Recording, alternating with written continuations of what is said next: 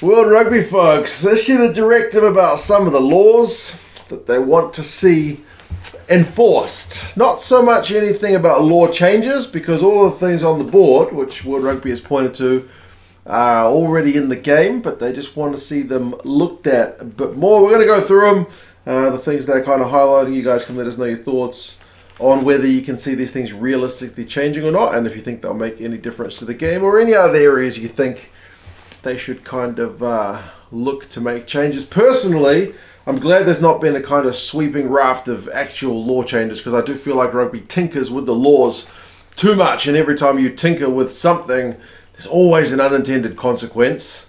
But yeah, we'll see what happens if any of these things actually come into play. The first thing they're really highlighting seems to be speeding up the play. They want to get ball in play time higher than what we've seen in recent times, and they are looking at things like putting a shot clock up for some of the kicks. So for conversions, you get 90 seconds from the time the try is awarded. The top 14 obviously already does this in France. I seem to remember the MLR also does this in the States, but otherwise it's kind of up to the ref to kind of keep the time. No matter if the ball rolls off the tee, you've got 90 seconds from the time the try is awarded to take your shot, otherwise the kick's disallowed. Same with penalty kicks, except the time is 60 seconds. Remembering the fact that it's 60 seconds from the time they opted to shoot at goal, rather than from when the ref blew the whistle for the penalty.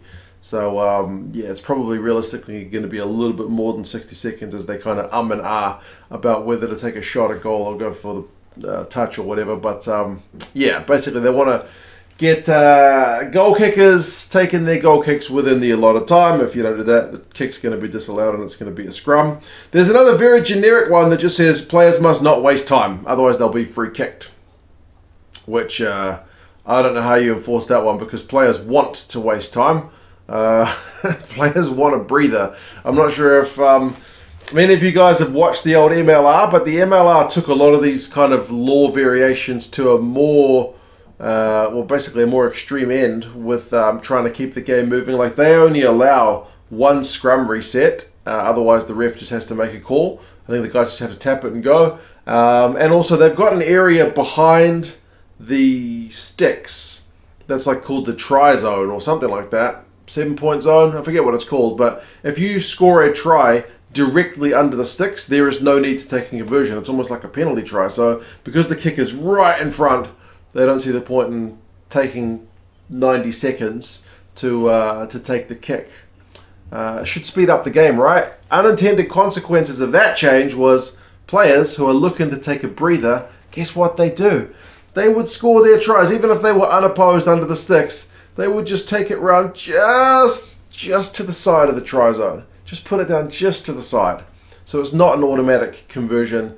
You still get your 90-second breather as your goal kicker takes a moment to take the shot at goal. So that's what I'm talking about. Like, the players want to waste time. They want to catch their breath. So yeah, and every time you make a change, something's going to go maybe not to plan that you didn't see coming. But anyway, there's a law there that says players must not waste time, otherwise they get free kicked. So yeah, we'll see. We saw it happen last year with Australia and the All Blacks, famously, but we'll see if it happens anymore. I can't see it happening, that one, personally. Lineouts must form without delay. There's so much faffing about for lineout time. I would like to see that one enforced. Whether they enforce it or not remains to be seen, because the teams tend to have little conferences and whatnot before lineouts these days. And the scrum must be ready to form within 30 seconds of the mark being made for the scrum. The fact that you got 30 seconds, you need to be ready to form.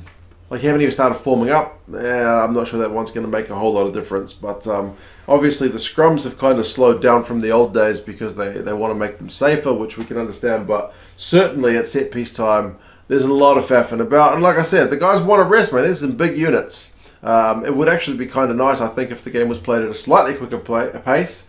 Maybe some of these guys got a little bit smaller, a bit more mobile, but able to run more rather than just take breathers all the time. But guys are certainly bigger than they used to be. If you go back and watch a game from the 80s, the size differences is incredible, but the game was certainly played at a quicker pace back in the day. So yeah, that's the kind of time wasting thing which World Rugby is looking to get sped up. Basically, don't waste time at goal kicks and set piece. And then there's another generic one, just don't waste time generally. We'll see. We'll see if that's enforceable. Less reliance on TMO, I think, is a good one. They basically said that the TMO is there to deal with clear and obvious stuff on the field. Basically, I think that's why the TMO was initially introduced, was to get rid of absolute howlers, right? Where a guy has clearly dropped the ball over the line. And the ref was at a bad angle, or touch judge didn't see it, they would still award it, but then you would see the replay like, oh man, he dropped it. Like, that's the whole reason you want the TMO, to get rid of the howlers. Some guy punches a guy off the ball, it's really clear, but nobody saw it. Maybe TMO has a look at it after a play and says, that guy just punched me or eye gouged me or whatever. That kind of stuff, it's really what the TMO is there for. And they basically said TMO is spending too much time, taking ages to look at stuff which is not clear and obvious. Which I think that's right. Like, if they want to do the judiciary thing later and really take their time to look over some kind of controversial stuff, that's fine. But I mean, 50-50 calls being agonized over for like 4 minutes is probably not what we want from the TMO. It's basically to get rid of the howlers. That's for mine. But yeah, that seems to be the direction World Rugby is looking to go with the TMO. I'm pretty much in favor of that one. The water carriers thing, if you remember, they in response to some, I think basically in response to Rassie Erasmus doing the old water carrying thing, they determined that water carriers were causing too many unnecessary stoppages in games. So they limited the amount of times water carriers could come on the field, limited who could be water carriers and the amount of water carriers and whatnot. World Rugby's basically giving themselves a big old pat on the back for that one, saying that it has, their changes have reduced the unnecessary stoppages, but the fact that they stop the game for water breaks these days seems to be giving the impression of disrupting the game, and they basically want water to be taken at kind of more natural breaks, like during goal kicks and whatnot, to reduce disruption of the game. I guess you do get a little bit like American-style sports when you have the dedicated water breaks, right? The MLR actually does that. They do water breaks, and it's just an excuse for to run some ads, to do commercial breaks. So if you are going to have set water breaks, you might as well run commercials if they're going to get more money in the game, even though none of us fans really want to sit there watching ads. But if they're going to have a break, watch an ad or watch a player drinking water, there's not that much difference. You're not watching any action. But yeah, well, World Rugby seems to be pretty happy with how that one's gone. Penalising negative actions and players supporting their body weight. These are kind of pretty generic ones. They want to get rid of guys who are like players who trap other players in the ruck to try and milk a penalty. Players who, after a penalty's been awarded against their team, they take the ball, kick it away, or walk off with it. They want to get rid of that kind of stuff. They're saying it's kind of negative play. That kind of stuff needs to be pinged. I guess that's fair enough, but I mean, it's a change of habits, because players always, like if a scrum half's got the ball and his team gets pinged at scrum time, he's always going to walk off with the ball. He's always going to roll the ball away or something. So the opposition can't take it quickly, but that's what they want to stamp down on. Again, it's going to be a habitual change. You need to enforce it and enforce it regularly to stop players doing that. And then supporting their body weight, you're looking at ruck time, maul time, tackle players need to release immediately, that kind of thing. Again, it needs to be regularly enforced to see a change of habit. I'm kind of a little bit dubious about how many changes we will actually see for that one. And the last one, clarify deliberate knock-ons.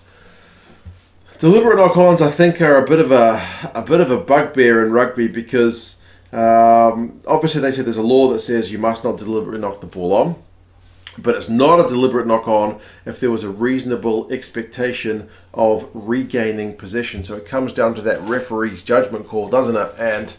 And basically the way the refs have seemed to interpret things recently is, if you go for it with two hands, you're probably safe. If you stick out one mitt and don't get it, you're probably in hot water. That's just generally, not always true, but that's generally the way I see it be controlled most of the time. That's the way the refs interpret it. The trouble with that is, like, I had a 2-minute look at an Andrew Ford highlights package of best intercept tries.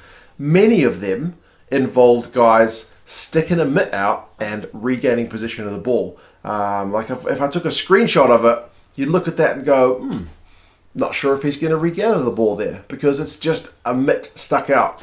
Sometimes you get them, sometimes you don't. So the whole, it's a reasonable expectation to regather the ball is honestly a pretty tough one. And I feel like a lot of the times guys get pinged for it. They're not actually being cynical. They are genuinely just going by rugby instincts to try and intercept the ball. But it's obviously, it's a fine line. So the line there is that the referees need to show good judgment. Well, again, show them some highlight packages of great intercept tries, and you'll see a number of one-handed jobbies, which, I don't know, may not have been reasonable, but are still possible. So maybe reasonable needs to become possible in the wording. But anyway, there you go. World Rugby's looking to enforce some laws rather than making actual wholesale changes. They just want to see some laws enforced. I'm on the fence whether how many of them are actually realistically possible. Certainly controlling the kick time seems a pretty obvious one. Hurrying up the forwards at line out and scrum time, I think, is probably